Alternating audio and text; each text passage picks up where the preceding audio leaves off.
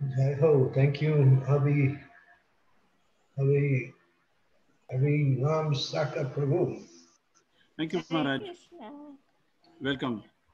I am honored and ready by your mercy to try to inspire your wonderful audience in something transcendental.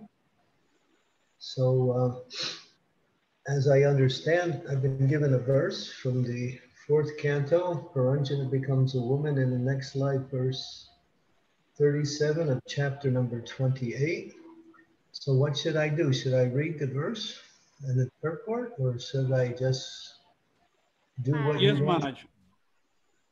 I read the whole verse and purport. Purport depends on you how much you want to read, but shloka and translation and part of the purport, Maharaj. Okay. Okay, so Om Namo Bhagavate Vasudevaya. Om Namo Bhagavate Vasudevaya. Om Namo Bhagavate Vasudevaya. So this is a continuation of the theme here, talking about King Malaya Dwaja. Sit no snas bhakta varsani shuk pipapse priya priye sukha dukkha iti dvandvani ajayat samadarshanaha. Through austerity, King Malaya Dwaja in the body and mind gradually became equal to the dualities of hot, cold and heat, happiness and distress, wind and rain, hunger and thirst, the pleasant and the unpleasant. In this way, he conquered all relativities. Srila Prabhupada's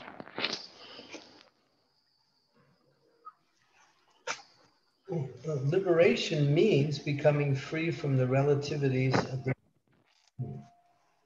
Unless one is self-realized, he has to undergo the dual struggle of the relative worlds. So in those two statements alone, there is so much meaning. We are aspiring to become free from the entanglement of the material energy. This is the actual principle of the execution of devotional service. So that liberation is the stage before Prem Pumarta Mahan, which is the goal, developing pure love for Krishna. Liberation means becomes free from all material entanglement. And that is done by devotional service.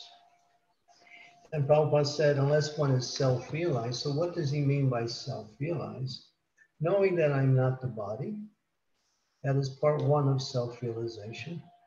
We have a material body, we live in the material body, we are given the material body at the time of our birth, and our material body is given under the influence of the material energy due to our, what we say, accumulated activities in previous lives. Karma, Daivana Trena, as explained by Prahlad Maharaj. By karma, one takes birth, and we're given a particular body. But we, the soul, the life within the body, the pure energy, which is part and parcel of Krishna, is different from the body. So self-realization comes in two parts. For the Gyanis, self-realization means to understand Aham Brahmasmi, I am not this body. But for the devotees, that is part one, I am not this body, but who am I? That is part two, and that is the understanding that Krishna explains in the Bhagavad Gita, that we are Jiver, actually, Lord Chaitanya explains, Jiver Surupai Krishna Nityadas. And Krishna says, Mama Maya, all living beings are intimately connected to me in loving devotional service.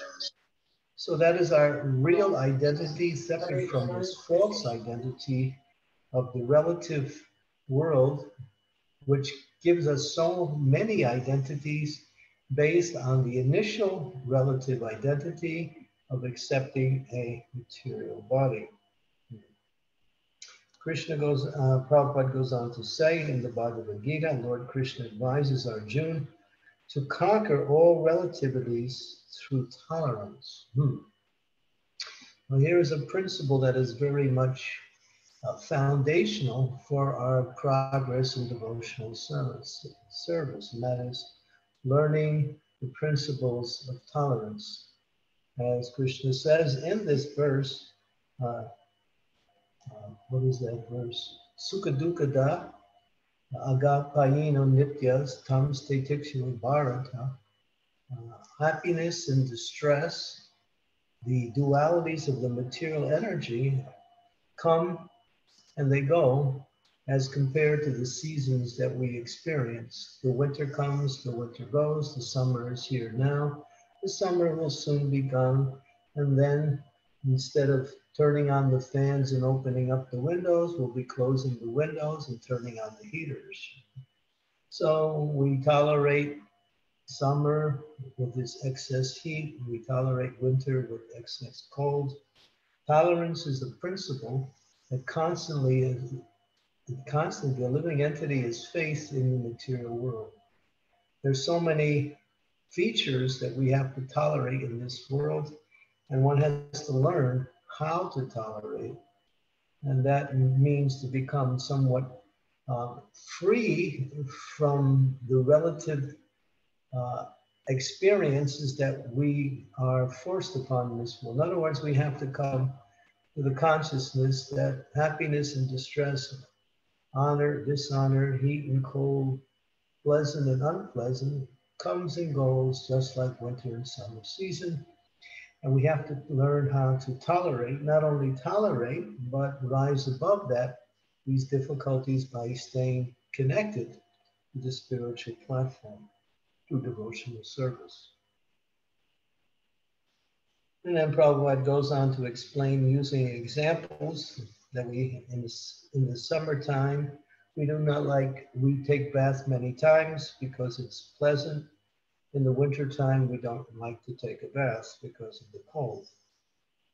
The common man has to undergo much austerity to become equipoised before dualities.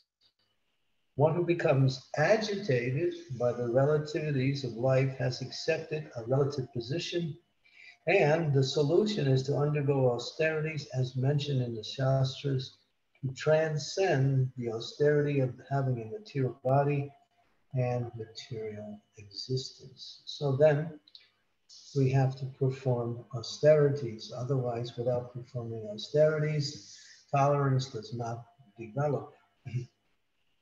Prabhupada goes on to explain in relationship to this particular pastime that King Malaya Dwaja underwent severe austerities by leaving home, going to Kulachala, taking his bath in sacred rivers, eating only vegetables like stems, roots, seeds, flowers, and leaves, avoiding any cooked food or grains. And Prabhupada goes on to say, these are difficult austerities. In this age, it's very difficult to leave home and go to the forest or to the holy places and to adopt the process of austerity. Indeed, it's almost impossible. No one likes the idea of leaving the comforts of home and all the friends and relatives that one is surrounded by and living alone in holy places performing austerities. And it's very difficult. Prabhupada said, he said, even if one is even advised to give up meat eating, drinking, gambling, and illicit sex, one will fail to do so. These are the austerities that are given to us. And Prabhupada says, that's even difficult. What then would a person do if he went to the Himalayas or Kulachala? Such acts of renunciation are not possible in this age. Therefore, Krishna advises us to accept the process of bhakti. Bhakti will automatically liberate a person from the dualities of life. In bhakti, Krishna is in the center and Krishna is always transcendental. So what does this mean? That Krishna is above all the relativities of this material energy. In fact, he is completely free from the influence of the material energy. So bhakti means to connect with Krishna on the spiritual platform. And connecting with Krishna means free from the relativities that come and go in this material world.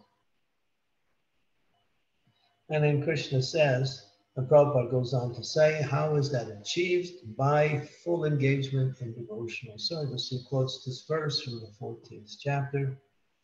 One who does not fall down in any circumstance transcends the modes of material nature and thus comes to the spiritual platform. If one is factually engaged in the service of the Lord, he automatically can control his senses, his tongue, and many other things. That means the things around us. Once engaged in the bhakti process with all sincerity, one will have no chance of falling down. And Prabhupada makes this point, sincerity, because this sincerity is the key to success in devotional service. What does sincerity actually understand in application? It means whatever is necessary for me to become Krishna conscious, then I am willing to accept that eagerly. In other words, if I find something that's difficult, but I'm sincere, it doesn't become a difficulty. It becomes part of the process of elevating my consciousness. If something becomes easy, then naturally I accept it with no second thought. But in either case, sincerity is the driving force. In other words, we also might say another meaning of sincerity is firm conviction. I will become Krishna conscious. And that sincerity to carry out that firm conviction is the process of bhakti. Things in bhakti we may not like and we might find difficult, or we might find reasons not to follow them. And then there are things that we kind of enjoy. In either case, these amalgamate themselves on a higher platform and become one in the execution of devotional service. Therefore, a sincere devotee is not swayed by difficulties, nor what we say overly elated by the happiness that comes through devotional service. It becomes natural. Now, to reach that platform, Prabhupada, emphasizes this through this verse where he says, one who engages in full devotionals. In other words, one has to be fixed in devotional service always. Even if one is in household life, has many responsibilities, one has to learn the art. And this is important to understand. One has to learn the art to connect everything with Krishna in the process of bhakti. And that can be done by understanding the science through the instructions of one's spiritual master. In other words, one has to inquire from one's spiritual master how I can execute devotional service in the most, what we say, successful and effective way. If we don't do that and we speculate, then obviously we'll make mistakes, and obviously we won't be able to stay steady in devotional service. Prabhupada ends, even if one falls down, there's no loss. Of course, this is concessionary, and we're not so much interested in, not succeeding. But Prabhupada said, even if it happens, one's devotional service may be stopped or stunned and choked for some time, but in the next life, there will be another chance and one begins where they left off. Of course, these concessionary points are there, but they are not seriously taken by devotees. Devotees, in one sense, don't consider concessions as being foremost. They consider it the grace of the Lord only. In the case of one's, what we say, falling short of the actual goal. But the idea is to finish up in this life. Don't consider, well, maybe next life will be better. Prabhupada would always say, whatever is blocking you in this life from making an advancement in devotional service will again be there in your next life. And so you have to face it at one point or another. Purification is a continuation of freeing ourselves from material desires and material attachments. And if we continue, and then this situation we have now is always the best situation. We should not think something better will come up in the future. And as they say, trust no future, no matter how pleasant people describe it, because no one knows the future, especially when it comes to one's next life. One doesn't know where one will be, and one can also be in a less opportune situation and then again struggle just to maintain. So, and of course, um, a devotee wants to use all of their time in this life to actually reach the stage of perfection. So back to the essential principle of the verse is becoming free from the dualities of the material energy. And this is the nature of the material energy. Wherever there's happiness, there's distress. Wherever there's heat, there's cold. In other words, you can't get away from dualities. There's no such thing as absolute happiness. And there's no such thing as absolute misery, although sometimes misery seems like that. It can seem so long-term that it appears to be absolute. So in any case, this is the nature of this world, and one should learn to tolerate it. As Lord Chaitanya gives the formula as one of the most important verses for the devotees to both learn, understand, and apply. He says, Trinadapi, Sunichena Tayor Ivasa Hishnina, Amanina Mamanadena Kirtaniya Sadarahi. Tolerance is a part of that verse, and one has to be, he explains, to be more tolerant than the tree. Using the tree as the example of tolerance, one cannot find a better example of tolerance.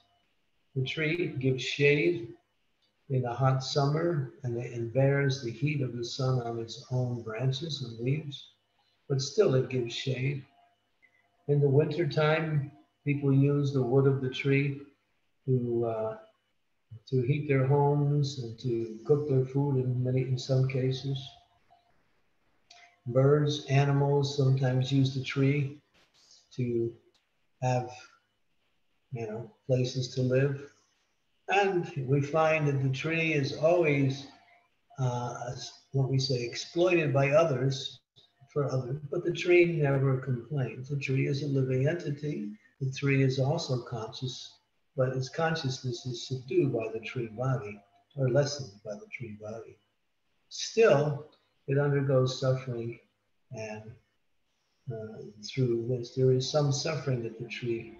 I remember when I used to travel in the wintertime through the Midwest, we would go far west into the areas of Colorado and that area there.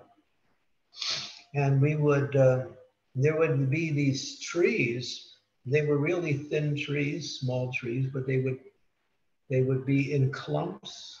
They would be pretty much growing close together. But in the wintertime, something unusual would happen with the trees. The trees amongst themselves would take their branches and wrap their branches around each other. This was a feature in the wintertime. You wouldn't see that in the warmer weather. And so we might say that the trees are getting shelter from each other in the severe cold. But they also experience, to a slight degree, some difficulties in meteorology, not like we experience it. So this example is what we say the best of all examples, and that's why Lord Chaitanya chose it. And he says this tolerance. Tolerance is one of the most highest and glorious qualities a devotee can, what we say, develop. And it's something that is always developing. It's not that you become tolerant and then you're tolerant. You have to practice tolerance constantly. And this is the nature of this material world. So this verse is very instructive, that in order to gain the strength to perform tolerance, one has to perform austerities. And as Prabhupada mentions, and it's something that is fundamental to our practice of Krishna consciousness, it is the four regulative principles: no illicit sex, no intoxication, no nudity, no gambling. Prabhupada said if one can chant 16 rounds and follow these principles throughout their whole life, they can qualify themselves to return to the spiritual world. So in this age, these four things go on in daily life as ordinary.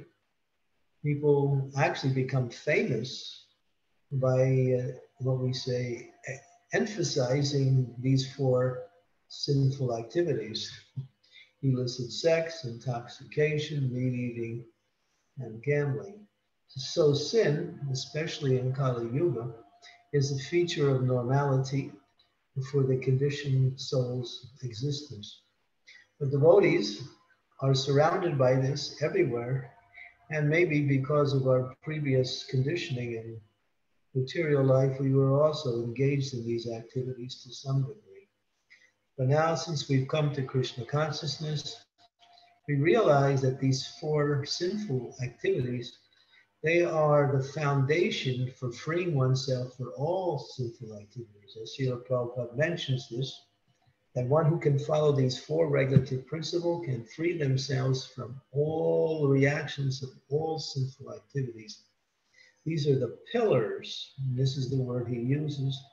Pillar means foundation, in this sense of the word, of something that is so stable. So these four sinful activities are the stability of all sinful activities. So one can remove these four and one can cut down the house of material existence. And so this is the austerity recommended in this age. And of course there's added austerities, like to chant 16 rounds every day, as early as one can, and engage one's time and energy in serving the Lord and serving the Lord by serving the Lord's devotees.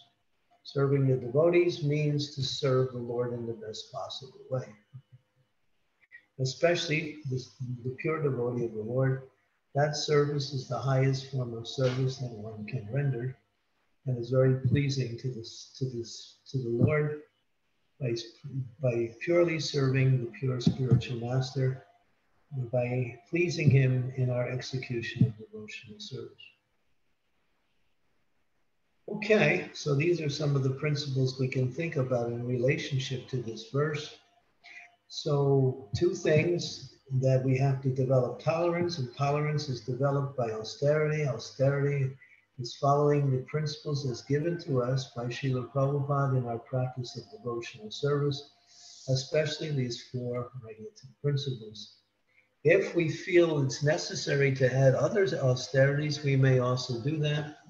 Of course, the scriptures also recommend fasting on the Ekadasi day, giving in charity, especially during auspicious times of the year. And so these are added austerities that one can undergo.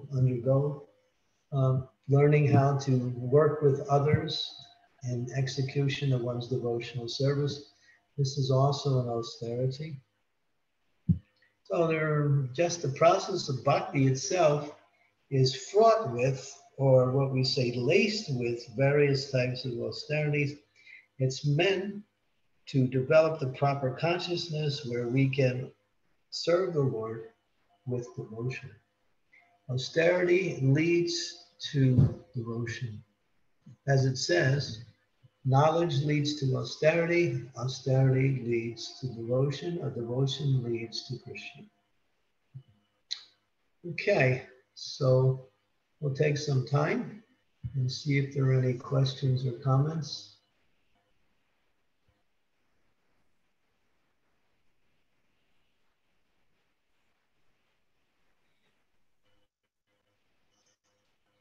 Thank you, Maharaj. Devotees, please, you have any question, concern, or any clarification seek from Maharaj, please go ahead.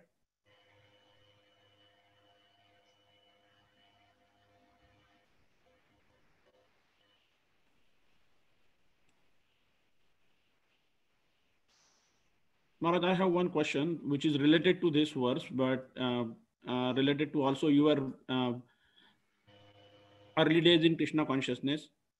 What was the driving force to go through the austerities all of you went through during the initial days when there was no facility, there was no temple, everything was just beginning, and then the kind of austerities you went through, we cannot even imagine. Just like Srila Prabhupada is mentioning in this shloka that it is difficult to have austerity life in today's age. What was the driving force? Srila Prabhupada. He was the driving force. Not only was he able to awaken within us the desire to perform austerities, but he was doing it himself. It's not that he was just speaking, he was performing austerities that we couldn't even follow. Devotees had so many experiences being with Srila Prabhupada. How many hours a night he slept we couldn't even come close to that. In the evening, he would sleep 1.5, 2 hours in the evening, and a little bit of rest during the day, and continue all day in devotional service. And that was one of his austerities, among so many others. The other austerities was dealing with trying to spread Krishna consciousness despite so many obstacles and so many reverses that came. Yeah, Srila Prabhupada was the driving force, but he inspired his leaders also in the same way, and those leaders were inspiring the general mass of devotees. In my personal case, I had a leader who was also very austere and very devoted, and also was very expert at presenting Srila Prabhupada's teachings.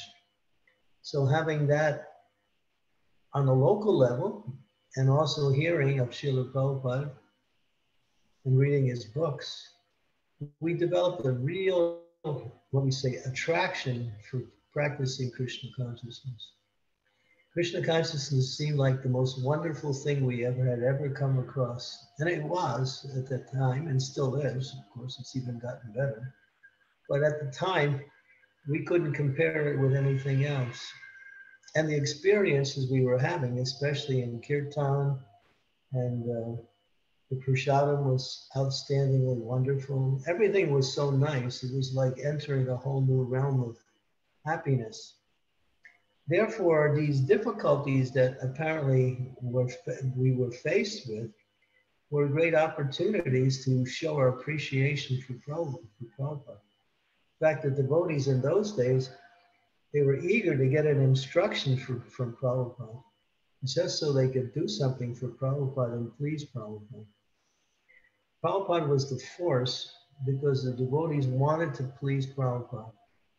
Prabhupada attracted our hearts and minds so strongly, not only by his instructions, but by his personal nature, that devotees just, whatever Prabhupada wanted, we couldn't wait to carry it out.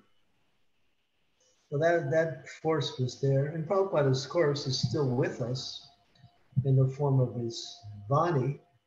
And that Vani carries us continually, that we want to still please Srila Prabhupada by accepting his guidance and instructions in devotional service. Thank you, Maharaj.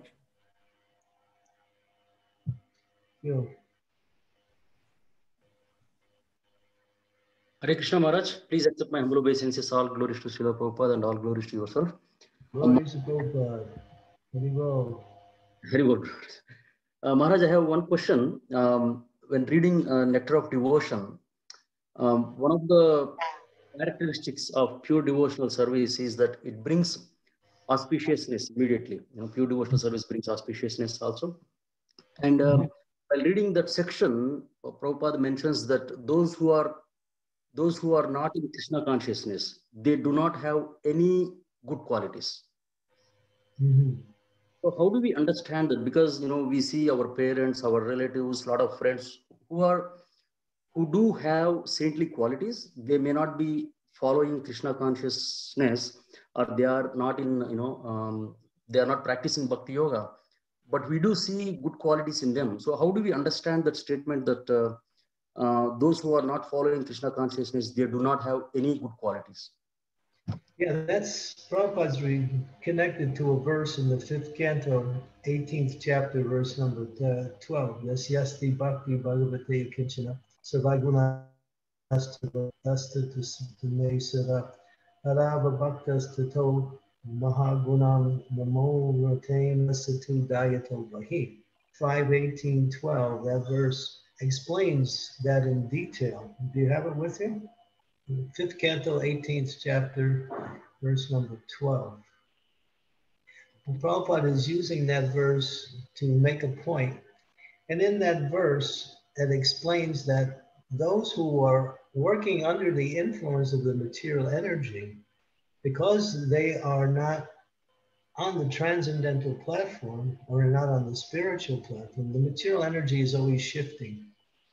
And therefore, their good qualities come and go according to the shifting of the material energy. Is this the verse? I think, yeah, that's it. All the demigods in their devoted and exalt such as religion, enunciation become manifest in the body of one who has developed unalloyed devotional service for the Supreme Personality of philosophy. On the other hand, persons devoid of devotional service and engaged in material activities have no good qualities. Then it goes on, even if he is adept at the practice of mystic yoga or an honest endeavor for maintaining a family and relatives, he must be driven by his own mental speculation and must engage in the service of the Lord's external energy.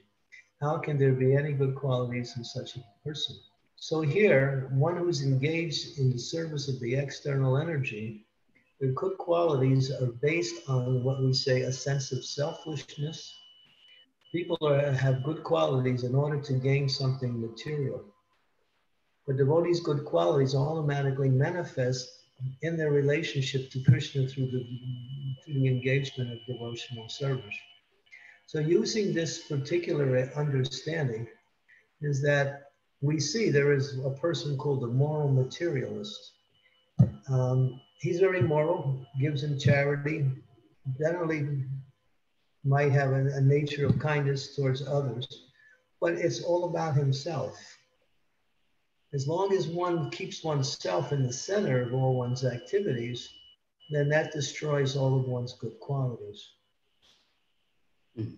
So, of course, we see even in the material world, people have a sense of regard to others, and people are kind to others and want to do good to others. We can say that that is a good quality, but it's covered still by the material energy. So Srimad-Bhatavatam gets right to the point.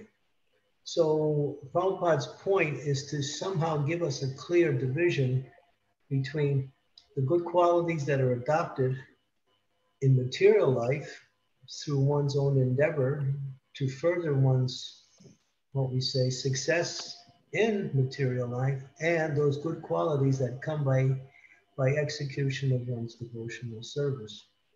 There's a distinction like that. So we don't disregard people who are pious. Like you say, family members may be kind, they also may be pious, they may be generous also. But still, unless people come to the platform of selfless service, then those good qualities are mixed with their own motivations. So we have to understand this verse and this understanding requires some explanation. But we don't speak like that to people who are not devotees. We appreciate them for who they are. And we can appreciate, but we understand if they just use their good qualities in service of Krishna, then their good qualities become established as a spiritual principle, and then their good qualities become even greater. Thank you, Maharaj. Thank you very much. Is that helpful? Yes, Maharaj. Yeah, absolutely. Thank you. Thank you, Ram Tirtha. Hare Krishna.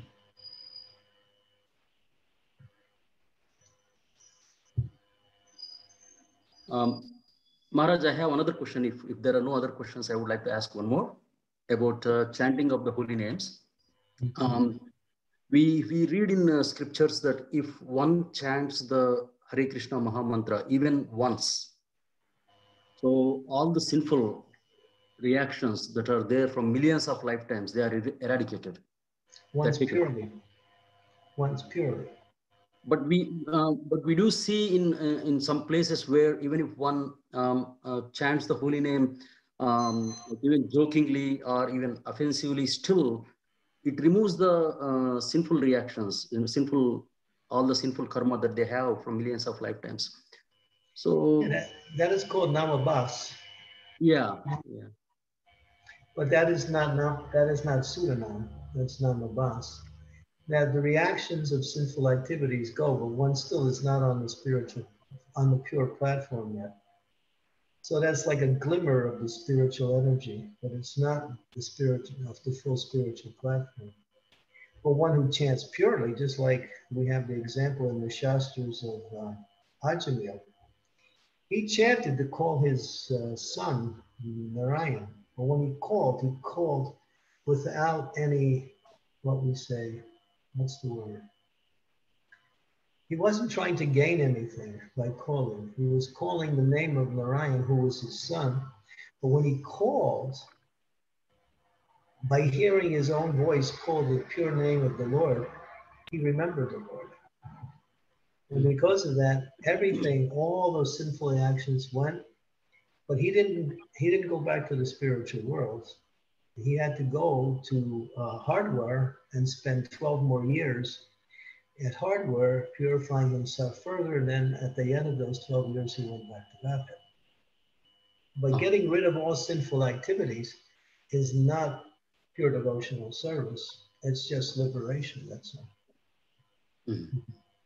So even at Namabhasa stage, when devotees start chanting the holy names, but they are still committing offenses, or still, there are some sinful reactions for them because they are not chanting the Shuddhanam at that point. Right. Okay.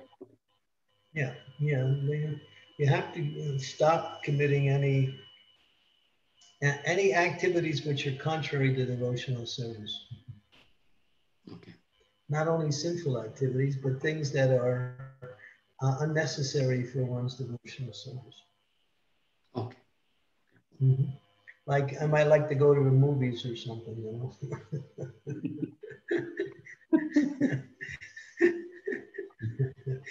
It's not necessary. Unless it's Krishna conscious movies, then it's different. Yeah, because sometimes devotees do say that even if you chant, however you chant, doesn't matter. You just chant, even if you chant once, all the sinful reactions from the previous lives, millions of lives are eradicated. They may say that it is Shuddhana. They say doesn't matter. You just chant holy name, then all the sinful reactions are gone. So Krishna sees your intention. Okay. Yeah. When it's explained that one should chant in a humble state of mind, thinking oneself tolerant and giving respects to others and not looking for respect for yourself. That is the mood of proper chanting. One may not be on that platform, but one should practice those qualities in relationship to the chanting. Not that one can just, mechanically or surreptitiously just chant. Krishna is a person. He knows your intention. Thank you, Maharaj. Okay, thank you, Hare Krishna. Hare Krishna Maharaj, please accept my humble obeisances. All glories to Srila Prabhupada. Maharaj, you said that one should not do unnecessary things, not just the sinful, but the unnecessary things. So being in a grihastha life, being a mother, I often find myself doing many unnecessary things which got nothing to do with bhakti, but for the family life, I do it. So what should be our consciousness at the time when we do it? So, well, if you have to maintain the family, then that is not unnecessary. But you have to see what's necessary to maintain the family and do that. Therefore, that's called Gona Bhakti. Gona Bhakti means those activities which are parallel to pure Bhakti, but are required in order to maintain one's body and soul in this material world. And this is described in Nectar. I'm sorry, Nectar Devotion and in Srimad-Bhatavatam. That for those living in Grihastha Ashram, there are material activities that need to be performed in order to maintain the. So then you have to see what is necessary and what is extra.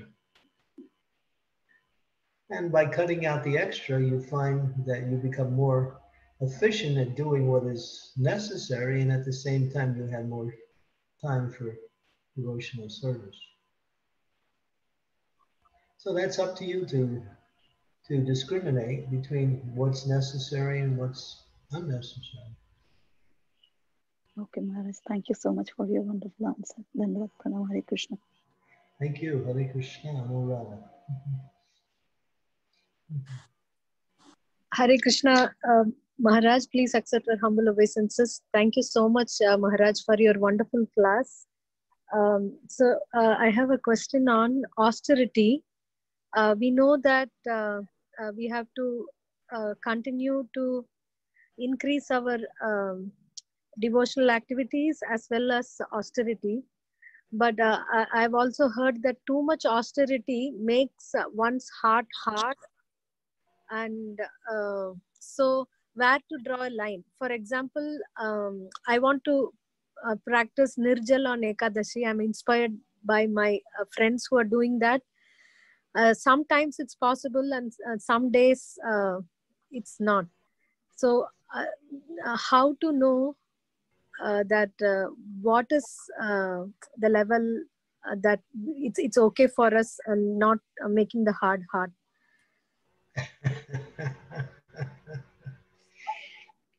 I'm going to take a 10-second break and I'll be right back because there's something that needs to be done in my place, and I'll be back in 10 seconds.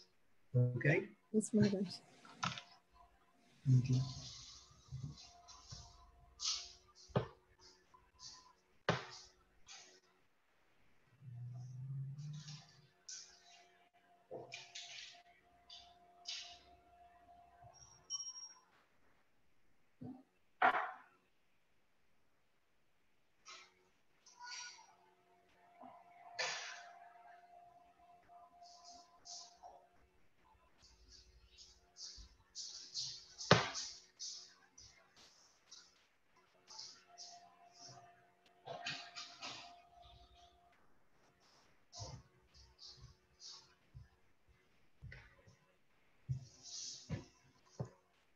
Hare Krishna, thank you for your patience. Do you want me to speak in relationship to Nirjala Ekadasi or just in general with that question?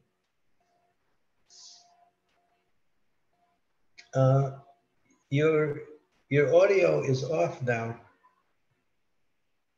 Yeah, sorry, Maharaj. Both in principle and also if you can guide me with this particular thing of example to me. Well, there are recommended austerities that we have to perform, and we follow that. As it explains in the Bhagavad Gita, Krishna describes in the 17th chapter, austerities of the mind, austerities of body, austerities of speech. So those 3 verses list, I think there's 5 austerities of the body. There's 3 austerities of speech, and austerities of the mind also are there. So if we can practice those basic austerities, they're actually in relationship to developing certain good qualities that are needed for us to approach the Lord in devotion. I don't have Bhagavad Gita with me. I can remember some of these things, but if you read the 17th chapter, I think it starts with verse number 13 through 13, 14, 15.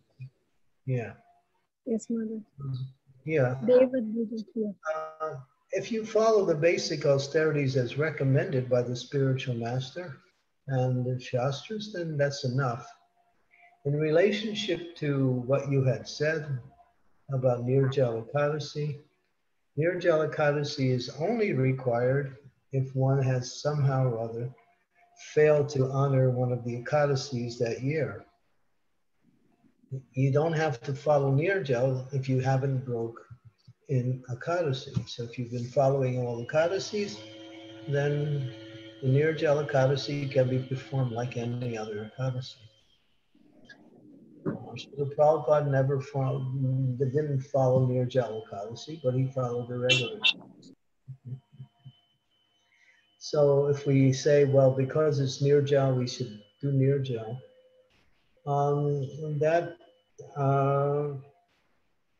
Prabhupada has given us the formula. We follow what Prabhupada says, and that is enough. So I don't follow Nirjala unless I break in the Ekadasi, then I do it. But it's not like it's required specifically. But for austerities, if you follow those four regulative principles, as we mentioned, those things are fundamental. By doing that, then you're practically following all the austerities that are needed. And the biggest austerity is to chant 16 rounds every day. Every day, not just some days. That's an austerity. Day after day, year after year, life, decade after decade, that's an austerity. Yeah. And also chant nicely, giving the time and attention. That's, definitely austerity. Chanting is something that's progressive. Once we develop a taste for chanting, then it's no longer an austerity. We want to get to that stage of developing a taste. It comes by chanting and by serving.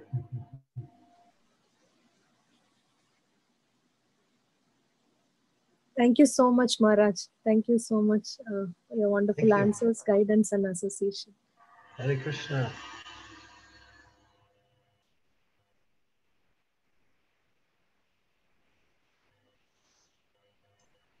Hare Krishna Maharaj, thank you so much for such a beautiful class. I have a question. Can you speak a little bit louder? Okay, my voice is not clear, Maharaj. Hare Krishna Maharaj, can you hear now my voice, Maharaj? Oh, now you're coming in really good. Okay, sorry Maharaj, my device has some problem maybe. So my question is, we say that when the soul leaves body, it's like a changing dress, right? But there is a pain also when the soul is leaving the body. So how do we understand that? Even though we say it's like a changing of a dress, but there is a pain. There is a pain for the body, and also there is a pain for the family members too. So how do we understand this concept? Well, yeah, but most of the pain is attachment. In fact, 99% of the pain is the attachment to the body.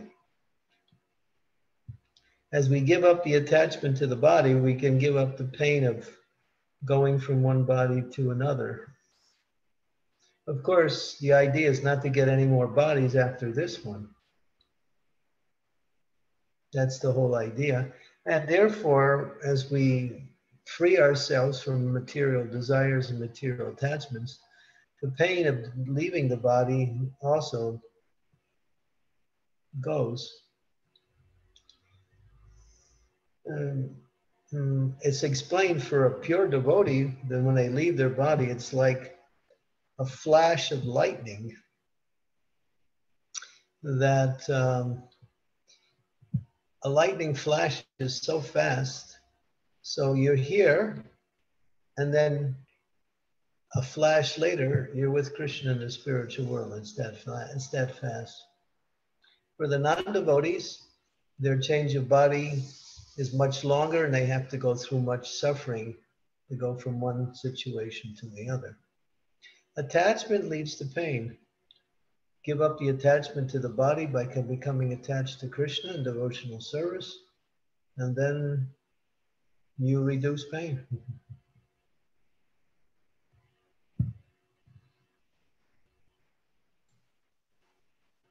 Thank you, Maharaj. Thank you so much. Who's speaking? This is Vinita Gandharvika. Who? Vinita Gandharvika Devidasi. Okay, I'm not sure I heard that, but anyway, Hare Krishna.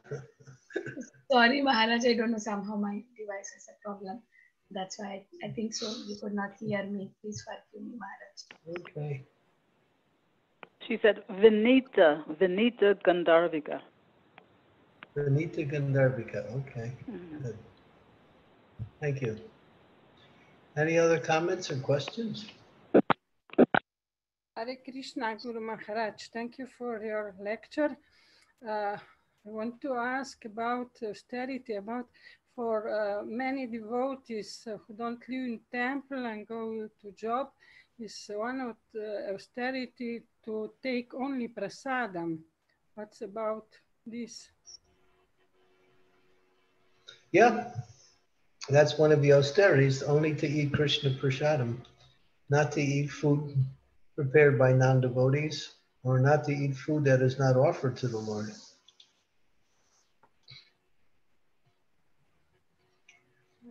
But once you get accustomed to eating Krishna prasadam, then you don't want to you don't want to eat any other food, because there is that element of spiritual satisfaction that comes with taking Krishna prasadam that's not there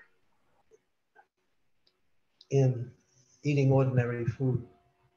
And Krishna explains in the Bhagavad Gita, what is that? Sisno sa sukadukada agapayino nityas tam sitikna. What is that verse?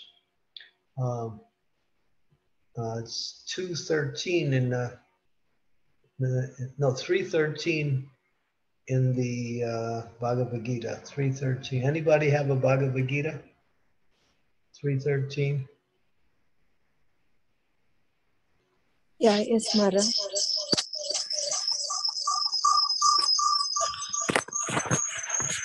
Tadna sansistito shanto munchite sarvakil visad bunchite te agam papam ye prachat malakar. Devotees of the Lord are released from all kinds of sins because they eat food which is first offered in sacrifice. Others who prepare food for personal sense enjoyment verily eat only sin. So you're eating karma when you eat food that has been prepared on the outside or food that is not offered to Krishna. So karma and sinful reactions come in the way of foodstuffs directly. That's why if devotees eat food cooked by non-devotees, you're gonna find it's very difficult to chant the holy names of the Lord. You're gonna find it's very hard to control your mind. And you may also experience strange thoughts and dreams when you eat food cooked by the non-devotees. That's something you should very, very, seriously avoid. Any food cooked by non-devotees, especially grains. I mean, if we're out traveling, we can stop and get a salad in these different supermarkets. They provide salads. You can take the salad and offer it to Krishna with prayers and then take prasad. Fruit also can be done like that. That's nice. But prepared food by non-devotees should be strictly avoided. If you really value your spiritual life, this is one of the more important things.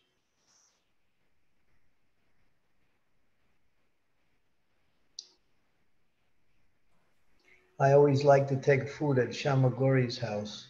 It's very nice prasadam because it's Jagannath prasadam and it's cooked with such devotion.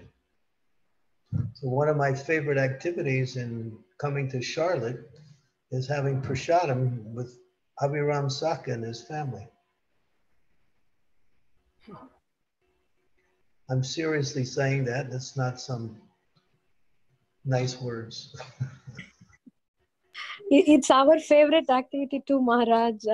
We really like after that how you say so many stories and humor and play with the kids. We're really missing that, Maharaj. Yeah. Me too. I'm missing that too. This is the downside of this present situation. Devotees can't get together like we used to. Yeah. But as they say, what is it? At the end of every, let's see, every cloud has a silver lining. So for the devotees, things will only get better in the future. We just have to go through this period, and this is a great opportunity to increase our devotion.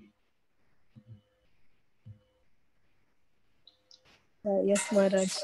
And also we are knowing the value of devotees. Mhm.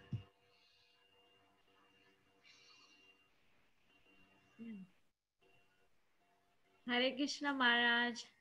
Please accept my humble Oh, and obeisance. Shamagori, Haribo, Haribo. Thank you, What's, Maharaj. I haven't had lunch today, so what's for lunch? All your favorite, everything. Okay, thank you. Yeah, nice to see you, Maharaj. We haven't seen you from long time, and the year has passed, and you didn't come, and it's very sad situation right now. Yeah, it's sad because the devotees can't get together like we used to. Yeah. I'm on quarantine presently. I traveled, I'm in Slovenia, and I traveled out of Slovenia into Croatia, and I tried to get back in, and they put me on 14-day quarantine. So I'm on my 6th day right now, 5th day or 6th day, I can't remember. But I can't even go out. I'm not even allowed out, and nobody can come and see me. So nice to see all the devotees online, though. It gives me great happiness. Yes, Maharaj. So, Maharaj, I have a question. Like, sometimes we want to do austerities like fasting for Chaturmasya and like Mataji was saying, Nirjal Ekadashi, but body doesn't cooperate. And so, what to do in this situation? Well, don't force it. It's not necessary. The main austerity is to chant the Hare Krishna Maha Mantra and follow those 4 regulative principles. If we can do that, then whatever other austerities we can perform, that's good. But if you find that the body is either getting sick or it's difficult, then it's better not to force it. If you can, that's good. If you can't, there's no loss. Yeah. Yeah, we have to. Prabhupada emphasized the importance of keeping good health. And of course, austerity also brings good health. But too much or unnecessary austerity can also make devotional service difficult.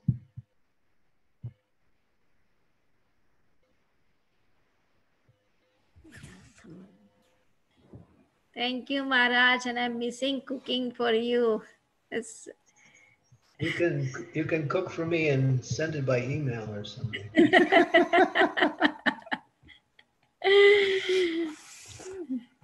Send it as an attachment to an email.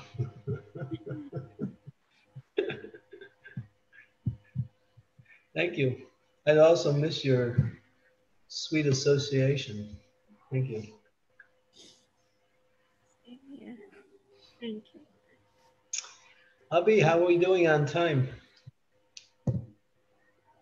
We are good. If the devotees has question, we can ask. Otherwise, we can end. And we will have more opportunities of having your association regularly. So that is very good. Thank you so much, Maharaj, for accepting our request. So we do have another program on the 23rd, right? Which is in 2 days. Yeah, Sunday. Yeah. Yeah. Okay, and so that's a specific holy day. Okay. Yeah. And then, okay. However weeks you can provide your guidance and association on every Friday. That's what we are requesting you to. Well, with my present situation, I have a lot of time. So we would like to take advantage of that, Maharaj. Thank you so much. So Friday, you can put me down for Fridays as what we say, at least for now, we can keep doing every Fridays and see how things develop. Yes, Maharaj. Okay. Anybody else has any question? Hare Krishna, Guru Maharaj. Please accept my humble obeisances. Always to Srila Prabhupada, Your Holiness. Thank you so much for the wonderful class and nice question answer sessions, Guru Maharaj. Thank you so much for coming on Bhakti Sanga conference. Thank you so much. Hare Krishna. Thank you, Lavanya.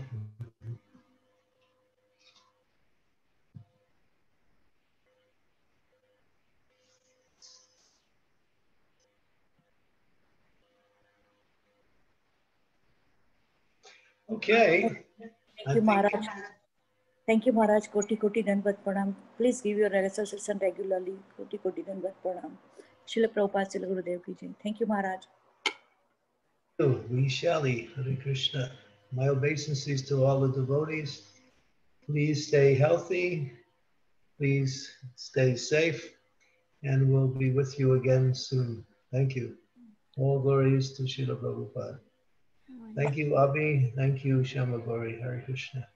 Thank you, Maharaj. All gurus to your services, all gurus to your association, Maharaj. Thank you.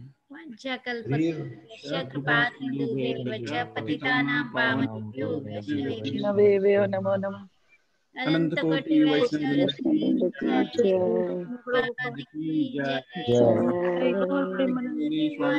Hari Hari. Thank you, Maharaj. Thank you, Guru Maharaj. Thank you, Thank you, Hare Krishna. Thank you, Maharaj. Dandavat Pranam. Hare Krishna. Haribo, Haribo, Haribo, Haribo. Thank you, Maharaj. Thank you, Thank you, Guru Maharaj. Thank you, Maharaj. Hare Krishna. Maharaj. Very nice class. Hare Krishna. Hare Krishna. Hare Krishna. Hare Krishna.